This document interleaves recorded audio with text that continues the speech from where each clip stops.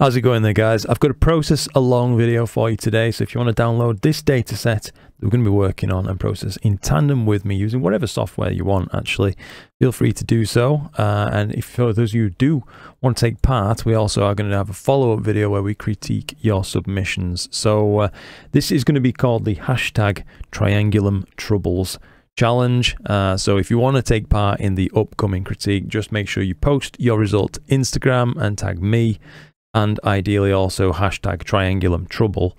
That'll be the one that I use for this, and I can take a look later on and find these images very easily and do a follow-up, as I say. So we're going to be going from the image on the left, M33, totally unedited right there, linear data, to the image on the right, that same data, but after about 15 minutes of processing, really. So it's going to be as quickly as possible using, you know, the best tools in the job. That's the ones that I use. I'm going to take you through all of those. So it's going to be BlurXTerminator, NoiseXTerminator, spectrophotometric color calibration within PixInsight, and GradientXTerminator. And those are the main ones, really. The rest of it, I suppose, is not too much trouble.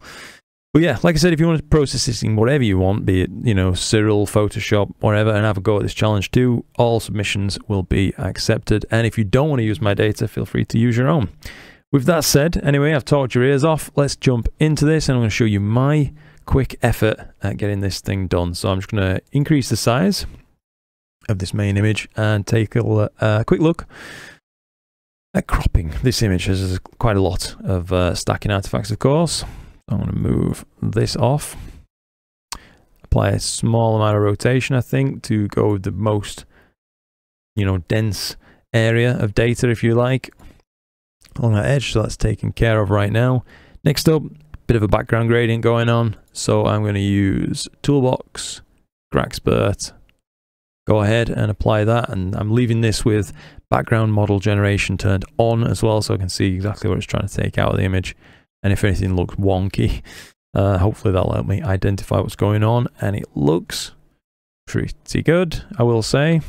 I'll reapply my STF to this as the color balance is knocked off by that background removal. But if you can just see, if I undo, redo, it's flattened up quite nicely.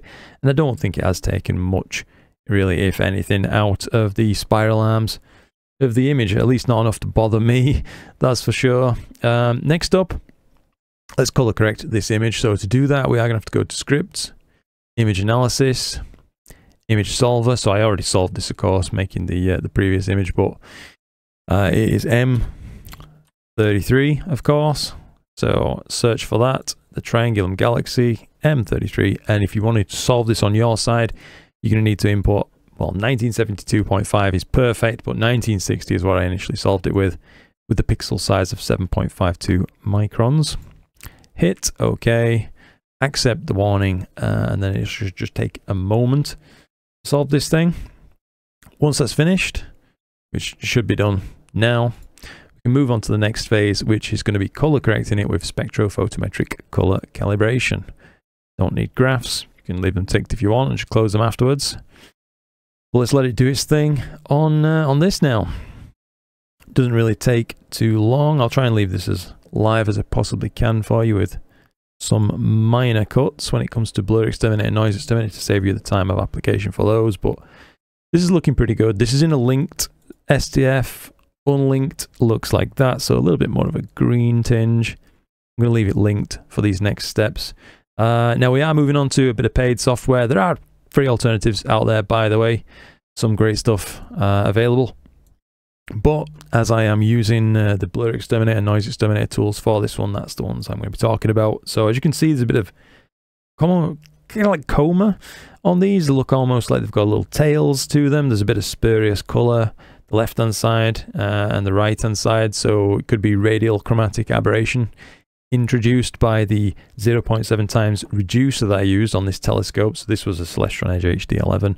I don't really particularly like the reducer, if I'm being honest, but I needed to capture this quite large galaxy, and with a full frame camera and the reducer, it just fit. But the good news is, if you do have BlurXTerminator, take a look at these now, these corners. So just, you know, defaults. Take a look at what it does. And just like magic, there it is. You can see it's cleaned those up absolutely beautifully. All the background kind of almost blobs, if you will, have now been resolved into stars properly. The colors look better. Everything's just more sharply resolved. There's even a bit of interest in what looks to be kind of reflection nebulosity in a few parts of this image, coming up really nicely after a bit of sharpening with that. So perhaps right there, this cluster region, and then this reflection nebula. Look how much more cleanly resolved that is. Love these tools. I've got to say, I know I'm always shouting them out, but what can I say? They've changed the game for me. I know I've said that before, but it is true. Download the trials, give them a go. If you wouldn't mind as well using my affiliate links for that, it does help me out quite a lot each month, which is hugely welcomed. Anyway, won't dwell on it. They are fantastic tools. I'll let you be the judge if you try those trials out. And if you've already got them, then you know what I'm talking about. Next up, NoiseXTerminator. Comes on, as I've said before, comes on a little bit strong for most images, I would say. Before I apply this, actually, we'll just take a look at the background noise. So it's not, you know, it's not too offensive, I would say. But if we apply about 0.75 right there, just let this go, and, you know, sure enough, fantastic. All detail is preserved. Noise is nuked. It's like magic. Check them out. Check them out yourself, you know what I mean? That's my best advice. Now, next up, I think I'm just about ready to take this into the non-linear phase of processing. Now, you've got a couple of options at this point. I'm just going to cancel my STF. If you download the link from the link in the description box down below on my Google Drive, you'll find a few tools included, some of which should be these: HD Stretch, Unlinked, and Linked RGB. This is going to be your easiest option by a mile. So just drop your Linked RGB onto it, and basically that's it stretched. That was really strenuous stuff, I realize. Or you can do it all manually with generalized hyperbolic stretch. Probably get to a little bit of a better end result in terms of your stretch being exactly where you want it to be once you're proficient with that tool. But for the sake of speed, I'm just going to go with you know, HD Stretch Linked. It's a great tool. It's from my friend Bill Blanchon, and I'm so happy he made those things to make processing so much quicker and easier these days. Now, before I do any more, you know, efforts on color balancing and things like that, I want to bring up the overall saturation of the image, because as you can see, there is some color, but it looks darn near monochromatic. There's almost nothing to it. So I'm going to apply a blanket saturation curves to this thing. So hopefully, if I just move the curves window away from my head slightly down there, you can see what's going on. But I'm going to bring this up just a touch. The higher to the top left that we go, like up here, it gets a bit extreme, but we can actually see through doing so, by the way, where the color biases lie in this image. There is a bit of green background model left over and things like that, but we don't want to take it to that extreme just yet. So I want to apply a small amount of saturation. I don't mind a bit of saturation in the background, as long as it's not showing up tons of color mottling and things like that. So right about there. Looks pretty good to me. Go ahead, reset my tool. And at this point, I'm going to adjust now the black point. So I'm going to open up Histogram tool, and here we go. This is this image. Make a preview. Hopefully you can see what I'm doing. I'm going to drag across at the bottom right there. I'm not really massively concerned with what's being shown down here. Obviously, you don't want to be clipping data like this, as that's ruinously bad, but just taking it down a notch, no harm, you know what I mean? Going from this to this, this to this, so you can see what that's doing, the effect it's having.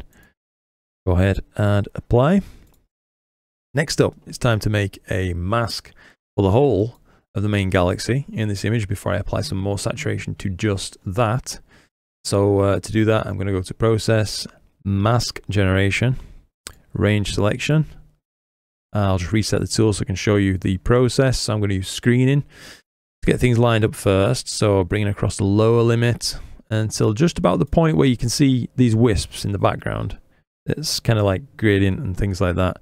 I just want them to be gone, and then a tiny bit more, generally speaking. It's quite hard to describe, to be honest with you, but it will make sense once you've made a couple of these masks.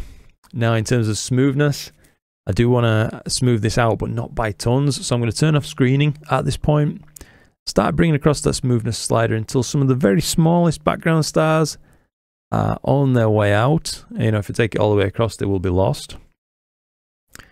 But I want to preserve a bit of some of the slightly brighter stars in the background, as I'd like them to get saturated along with this mask. So that will do. Let's make that mask, reset as tool, close that down, close the preview. And now let's go ahead and drag this mask below that main image, select our main image once again, back to curves, back to a preview, back to saturation mode. And let's start cranking up the saturation just a bit. So for me, it can take some saturation, can this galaxy? Otherwise it can look a little bit colorless. I'm going to go ahead and apply overall to that. Definitely not that second step. That might be a little bit too far. It's looking like, and this is, by the way, just to my eye, depending on your monitor, your preferences, you might not want to do this, but the core could stand a little bit of red as it happens. So I'm going to do that by using a S curve. So I'm going to apply overall just a touch of red, which is not the effect we want, of course, as that's making everything red. But the core's gone the color I want. I'm going to bring back down now the lower values just by pulling them into line. As you can see, that core's got that nice brownish color now. The rest of it's been left alone. And if I just cycle back and forth, you can see the effect that that has had. Or if you can see before, after, before, after. I think you'll probably agree it's a step in the right direction. So I'll apply that. 2 steps would definitely be too far, would be throwing the color balance of the image completely out. But I think a very, very gentle S-curve now might be just what the doctor ordered. Maybe just down a touch.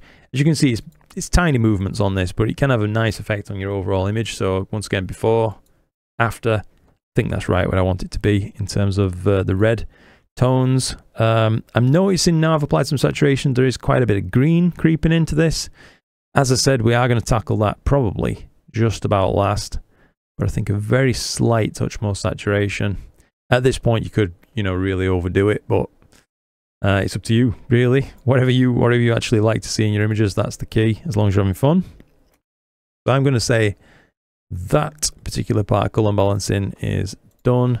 And now let's tackle this kind of greenish tinge in the background, as I don't like that really at all in this particular image. So SCNR, and you know, if you apply this at full strength, it's going to be too much, but down, I don't know, let's give it a go at there, 4.0.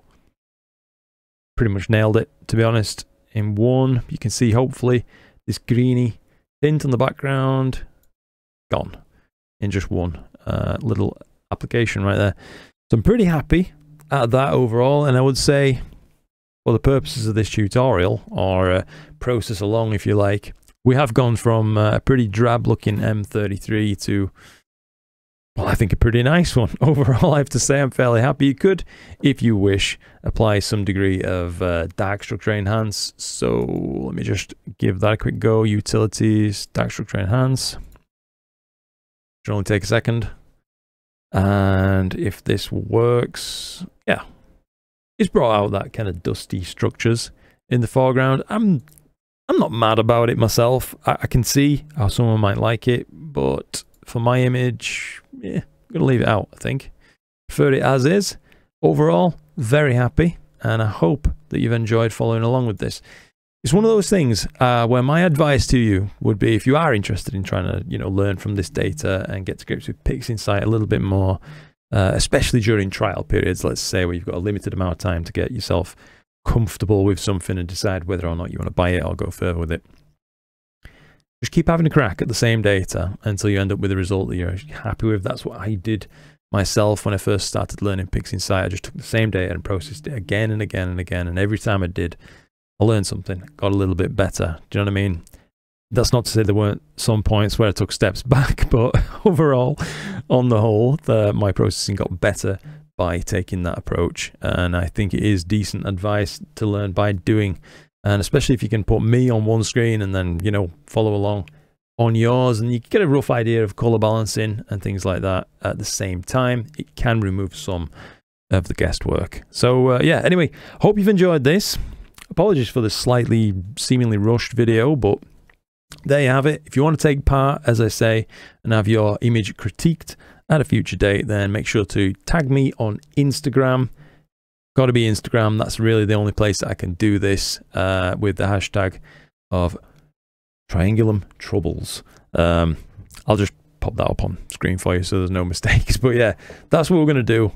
So if you're interested in doing that, let me know. Thanks ever so much for watching, guys. As always, it's been just an absolute pleasure spending some time with you. Hope you've enjoyed, and I look forward to seeing you in a future video. Till then, though, clear skies.